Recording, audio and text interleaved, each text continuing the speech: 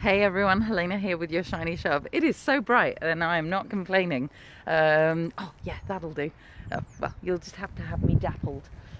So, your shiny shove for today, you know, that little kind of nudge in the right direction, just to make life better and better really, is pick your battles.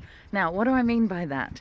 You know, whenever we get hooked into something, whenever we feel something is right, something is wrong, we expend a whole bunch of energy and we don't allow ourselves to focus on anything else other than those little battles.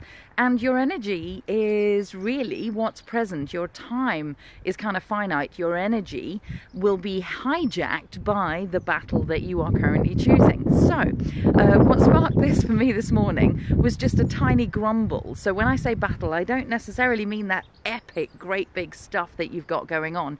I mean the tiniest little irritations or frustrations that show up in your day. So this morning, for example, we had a friend over yesterday and, you know, made a cup of tea and everything else. And that person is obviously a person who puts things in the sink in order to actually kind of, you know, indicate that they need washing. Now, I'm not a put things in the sink kind of person, because actually if you put it in the sink, you've only got to empty them out in order to actually fill the sink with soapy water. So I don't get it.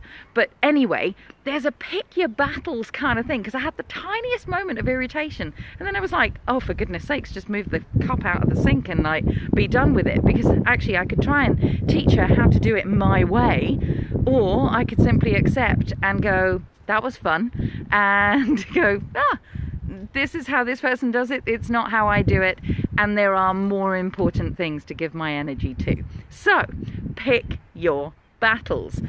Which frustration will you follow? Which irritation might you follow? What do you choose to accept? What do you choose to let go? Many blessings. Have a beautiful, wonderful day. I would love to know what this brings up for you. What are the tiny frustrations, irritations that might bring up a battle for you, that you're actually going to choose to let go of from here on in. My name is Helena Holrick. This is your shiny shove. Go do something in the world. Many blessings.